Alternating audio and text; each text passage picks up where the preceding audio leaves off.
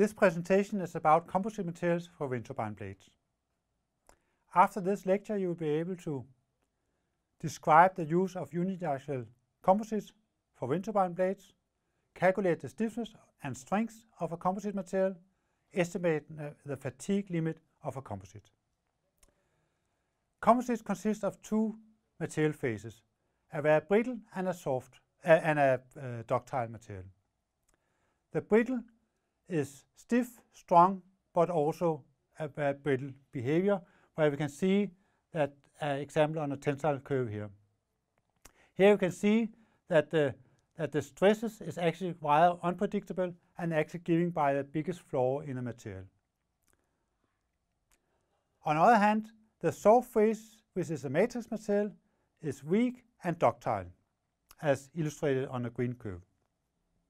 Mixing these two materials together, then we get a stiffness and a strength which are in between the two phases. But the strength is now predictable, and we can use this in the design of a structure. We will never imagine designing something of pure glass. If you look into the cross-section of a wind turbine blade, then this is an illustration of this. We can see that the load-carrying part is shown as green materials here at the 4 spots. The requirement for the material is high stiffness in order to avoid bending of the blade and high fatigue resistance of the material. If you take a close look into the material inside the blade, then we can see that the unidirectional composite is built up of fiber bundles consisting of thousands to 10,000 of fibers. The fibers have normally a diameter between 10 to 20 if you look at glass fiber, or between 5 and 10 if you look at carbon fiber. The stiffness of composite can be predicted using a law called rules of mixture. If you look into a composite, a unidirectional composite, then it's shown here as an X-ray scan of the fibers. This composite can be considered as perfectly aligned fibers in a matrix material. The fiber material have a stiffness called EF and a matrix called EM. The volume fraction of the fiber and the matrix is a value between 0 and 1, where 0 is no material and 1 is fully of this material. The sum of the two is therefore equal to 1. When we are straining the material in the fiber direction, then the straining of the fiber and the matrix will be equal to each other, and therefore we can consider the material as two independent phases, where we have a strain of the matrix and a strain of the fiber equal to each other. Now we can calculate the stiffness of the composite as the volume fraction of a fiber multiplied with the stiffness of the fiber plus the volume fraction of the matrix multiplied with the stiffness of the matrix. And by this we get the rule of mixture showing here. If we are plotting the stiffness of the composite as a function of the volume fraction, then we can see that the stiffness is a linear relation going from the matrix stiffness without any fibers up to the fiber stiffness for only fibers. If instead of the knowledge of a volume fraction of fiber have the knowledge of the stiffness of the composite, for example by doing some measurement, then we can calculate the volume fraction of the fiber based on the equation here derived from the rules of mixture. Here we have that is a stiffness of the composite, stiffness of the matrix, and stiffness of the fiber. Conventional composites is not covering the whole range of volume fractions. Normally we are only considering composites in between 50 to 60% fibers.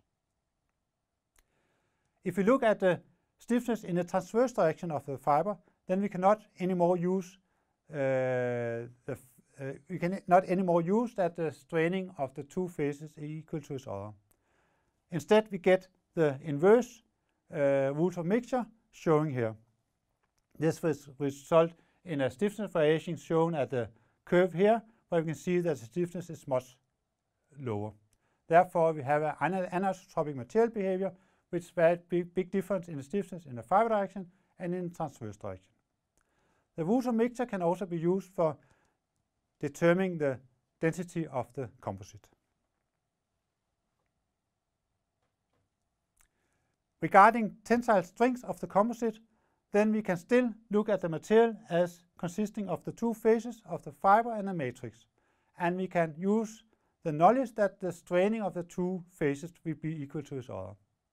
Therefore, loading up the composite with the wet curve up to the failure, then we will reach the failure when one of the phases is failing and the other phase cannot carry the load. This will normally be the case for the fiber, which is a more brittle material than the matrix material. The straining can be calculated as the strength of the fiber divided by the stiffness of the fiber. When we would like to predict the strength of the composite, then we need to take into account the stresses in the matrix at the failing point.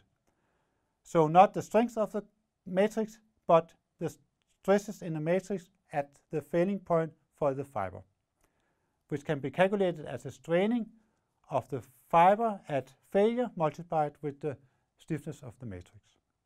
This can be summed again using rules of mixture, where we have volume fraction of fiber multiplied with the strength of the fiber plus the volume fraction of matrix multiplied with the stresses in the matrix at the failing point. Finally, we can look at the fatigue behavior of a composite material. The fatigue behavior cannot be predicted in the same way as the stiffness and the strength of the composite. Instead, we must rely on experimental measurement.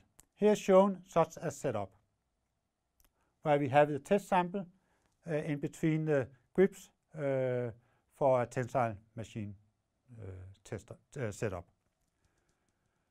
We will now load the material with an oscillating load given by a sign variation between a max load and a minimum load. And when we talk about fatigue properties, then we are talking about a R ratio, which is describing the ratio between the max and mean and max value of the loading. If you do this at different load levels, then we can count the number of cycles until failure, and we can plot that on a diagram. Here shown 6 samples tested at different stress levels, and then reported the number of cycles for failure for the individual test. We have one extra test here, which is something we call a one-out test, where we have tested at a stress level, but we didn't get failure until the point where we stopped the test. For this test points, we can do a fitting of a curve, and we normally get a relation looking like this, where we have the number to failure given by a constant multiplied with the stress we are putting on, the max stress we are putting on the sample in a potent here, where we are measuring the maximum stress in megapascal. This relation, which is experimentally determined for this specific composite material, can now be used predicting the number of cycles for a given stress level. In this lecture, you have learned how to describe the use of uniaxial composite in a wind turbine blade, calculate the stiffness and strength of a composite material, estimate the fatigue limit of a composite.